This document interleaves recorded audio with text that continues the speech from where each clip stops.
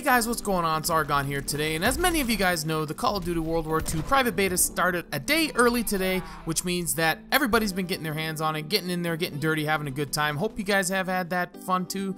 Hopefully you had a chance to get into it. I know there were some issues getting into it, but either way, I've been watching a lot of people playing. I played a little myself. One thing I saw that somebody said in somebody's chat on somebody's stream was that, does QUICKDRAW really do anything? So some people were having this gut feeling that maybe QUICKDRAW really wasn't doing anything, so I thought, you know what, let me go test it out. So what I did was I went into a game, and my apologies to my teammates, I ran into a corner and started shooting a wall just to do some testing, and what I did was I took the PPSH and the M1941, and what I did was I went and put one class that had the QUICKDRAW attachment, one that did not, for both weapons. And then what I basically did was aim down sight, and I recorded the time that it took to aim down sight to go from a non-ADS position to a fully ADS position, and I slowed it way the hell down so you guys can see the results right here in front of you.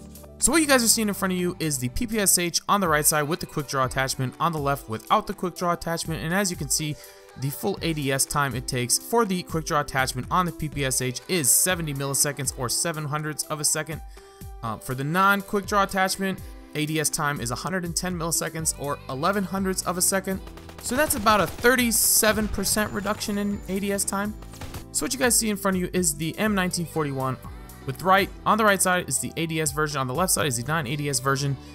And I timed it again, and I started the timer a little bit early, but you notice that the weapon starts moving at 110 milliseconds, and the QUICKDRAW version takes a full 240 milliseconds, which is in reality 130 milliseconds to go at full ADS, whereas the non-QUICKDRAW version takes 160 milliseconds to go to full ADS. So that's actually a 30 millisecond reduction, which is about an 18.5% reduction in ADS time. It's a much smaller effect on the rifles as it is to the SMGs. And that's all the testing I did currently is just on the PPSH and this M1941. That's all I got my hands on. But I saw somebody say that, so I said, is there some truth to it? So yes, definitely there's less of an effect on the M1941. So take that into consideration when you guys are setting up your weapons.